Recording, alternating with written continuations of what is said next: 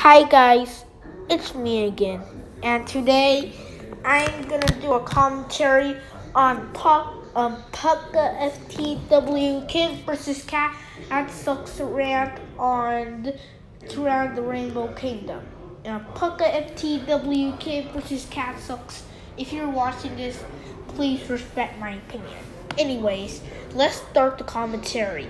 Before I start this rant, my voice for my rants will be Kimberly from now on. Anyways, today's rant is on True and the Rainbow Kingdom. Enjoy. True and the Rainbow Kingdom? More like shit and the Stupid Kingdom. Oh my god, this show sucks. But it's just a cartoon. This show is a huge ripoff of Dorothy and the Wizard of Oz. It's not a ripoff of Dorothy and the Wizard of Oz, and shut up! Which was way better than this. This show is about these stupid characters and they like to go on failure adventures.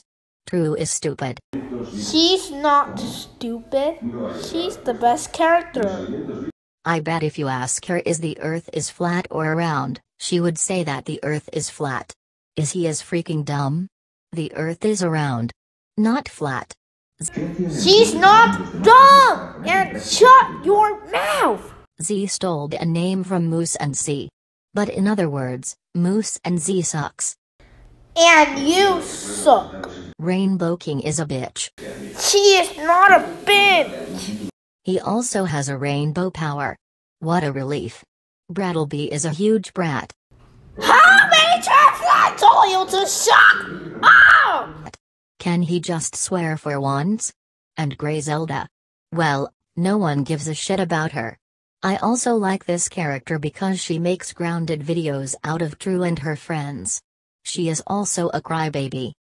She's not a crybaby. This is one of the worst shows on Netflix. The animation is crap, the stories are lame, the music is boring, the theme song is garbage, the voice actors are complete jerks, and the whole thing looks like the 5-year-old doing in the castle.